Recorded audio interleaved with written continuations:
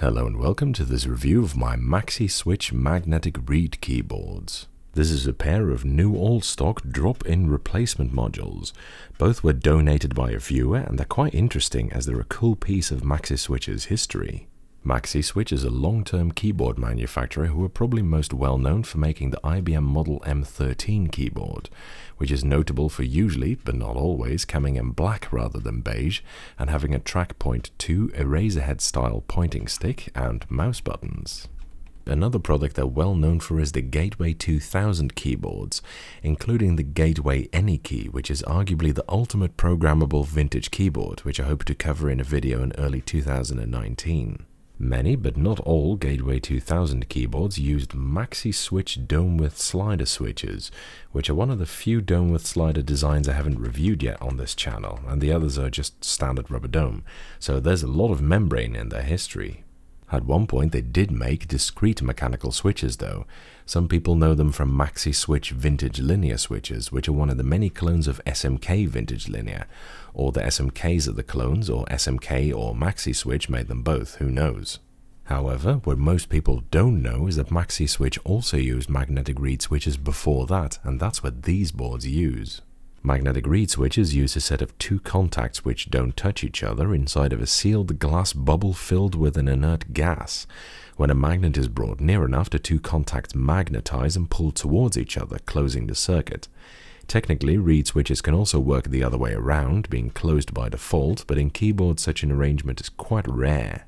Because of the inner atmosphere the contacts are housed in, they undergo virtually no oxidation when closing, which is normally the bottleneck that determines the lifetime of metal contact switches. The lifetime of reed switches depends a bit on the voltages they experience, but for the 5-volt range, it's generally in the billions, making these some of the most reliable keyboard switches ever made. The catalog only specifies a lifetime of greater than 100 million cycles, but testing even just that already takes ages, so they probably just cut it off there like some other companies do nowadays. In fact, according to this really cool electronic design issue from 1979, while Hall effect keyboards are at the top of the technological pecking order, keyboards based on reed switches are right on the heels of Hall effect switches in terms of longevity. Magnetic reed keyboard switches were particularly popular in the Eastern Bloc, with varying levels of success and smoothness, but Fujitsu, Microswitch, and even Keytronic made some as well. Speaking of Keytronic, similar to how Maxi Switch Vintage Linear are virtually identical to SMK Vintage Linear except for the Maxi branding and different color scheme, these Maxi Switch magnetic reed switches appear to be identical to Keytronic magnetic reed switches except for Maxi branding and a different color scheme. The smaller one has a date stamp from 1984, which is extremely late, but they already did them at least as early as 1973, as you can see from this ad in Electronic Design magazine, where they also show what appears to be their vintage linear switches. Considering Keytronic magnetic reed keyboards are also predominantly from the 70s, I'm not really sure who copied who, or alternatively, it's possible that one manufactured the switches for both companies. That said, there are minor differences, and they use completely different keycaps, so I'd say it's a clone. They're not the only clones either. Someone recently brought a keyboard with, again almost completely identical switches, this time CRC branded, to the community's attention. So how did the Maxi Switch mag reeds feel? Well, like KT mag reeds, they're fairly stiff linear switches, actuating at 70 grams according to an old Maxi Switch catalogue. Bizarrely, at the time, 70 grams of actuation force, so not even bottom-out weight, was apparently considered feather light according to another piece I found. Because mag reeds are contactless, they have the potential to be highly smooth, but as many of the Soviet bloc ones demonstrate, this is definitely not always the case. Now, as both of these are new old stock and presumably have never been used, which makes sense as they're absolutely spotlessly clean, you'd expect them to be the best they have to offer, and I say it's okay. There is definitely some friction, but it's in more of a buttery way than being really scratchy, so to speak. In fact, the combination of the dairiness, relatively long 4.3mm travel, and the stiff weighting as well as the deep sound gives it a very meaty feel to use these, I think.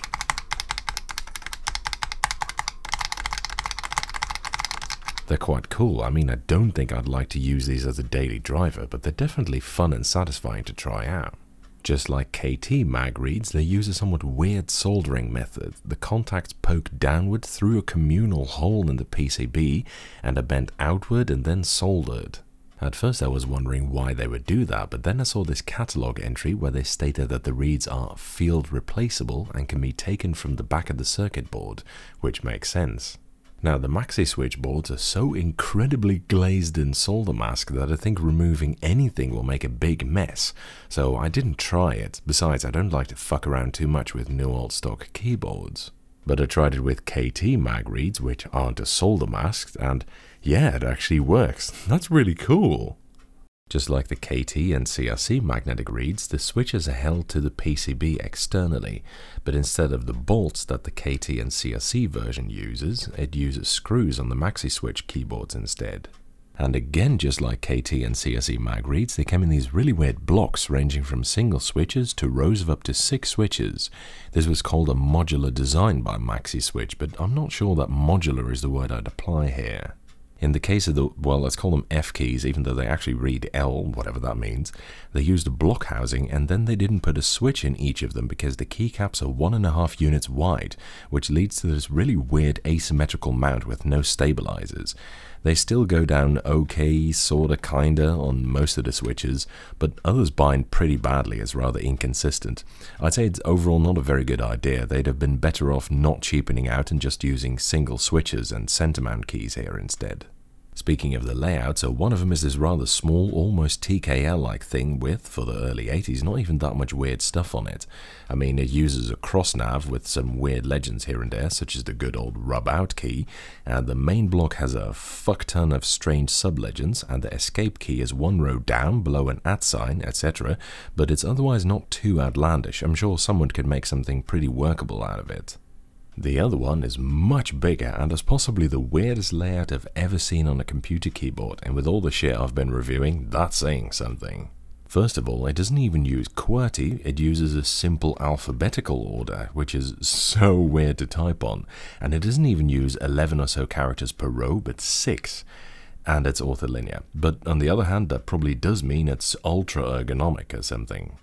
Apart from the 15 enigmatic L keys at the top, there's also 16 D keys, whatever they might have done, a cross nav with a whatever key in the center, a jump key, and a whole bank of symbols. There is no shift key on the keyboard, so you can't use a shift layer over other keys to access these, I guess.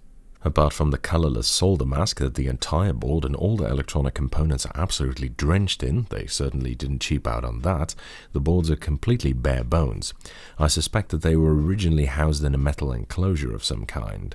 In fact, although I haven't been able to find what computer the small board came from, the big one appears to be, apart from using slightly less excitingly colored keycaps, identical to the keyboard that came with the Foxborough Fox 3 process control computer, which itself was a rebadged ADDS ruggedized terminal. As you can see from this picture, it seems to have come with a pretty beefy case. The big one uses metal retainers at the side and metal rails at the bottom as well, while the smaller one is just a PCB. The little one weighs 750 grams, while the big one comes in at 1550. Not bad for a keyboard in the nude. Although Maxi Switch is most well known for making keyboards in Mexico, these ones are still made in the USA, and it looks like it's hand traced as well. The keycaps are, as mentioned, different from the Keytronic ones, although they use the same mount and they're interchangeable. The molding marks on the inside leads me to believe these caps may have been manufactured by Comptech, but I'm not sure. The biggest difference is the key stem, which has very thin walls on the Maxi Switch version, and on almost all the keycaps are removed from these boards, a part of the stem immediately broke off. So either the plastic has become brittle over the years, which is possible, I mean it's been well over 30 years, or the keycaps just kind of suck. They still stick on fine though, the plungers wobble a fair bit, but the keycaps don't. This is probably because they actually click into the sliders using pips in the keycap stems. I think it's the unclipping that breaks these stems off too. Which is a shame because I think they look pretty cool even though they're a very simple grey colour. In fact, they appear to be the original Comptech SA series keycaps from before Comptech was bought out and reformed as Signature Plastics in 2001. The series was originally flat and uniprofile, like the ones on these Maxi Switch boards, but eventually they made them sculpted. The third row caps remain identical to the old original ones though. Anyway, concluding, it's a pretty interesting pair of keyboards. The switches are not my favorite, but I think the heavy-handed people that like linears might well like them, and they look and sound pretty cool. Besides, they're super reliable, and I think the small one especially might make a cool TKL project, considering it's got a pretty usable looking layout. That's it for this review. Thank you for watching, I hope you enjoyed it, and following is a typing demonstration of me first typing on the TKL and then attempting to type on the ABC keyboard.